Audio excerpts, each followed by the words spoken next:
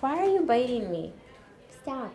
Rachel Michener has always been an animal lover, so when it came to finding a job during college, the Humane Society was her first option. I can't have dogs where I am right now, and I had to leave my dog back at home with my parents, so it's kind of nice to have these guys here to kind of fill the void. As a veterinary technology major and with previous experience at animal shelters, Michener thought that working here would be a good idea. I volunteered at the Humane Society back at home in Michigan, so I thought it'd be a good fit.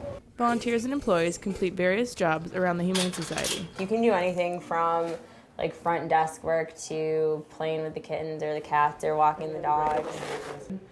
As an employee, Michener's everyday duties include cleaning out the animal cages, filling food and water dishes, and sweeping out dog kennels.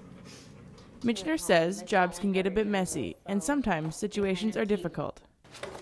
You have to have a good mix of like being very caring and compassionate, but at the same time understanding that a lot of times we get animals that have been abused.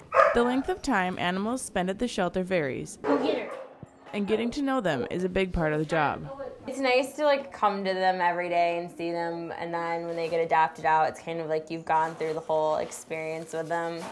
With photographer Kim Carson, Janessa McAllister, Campus News.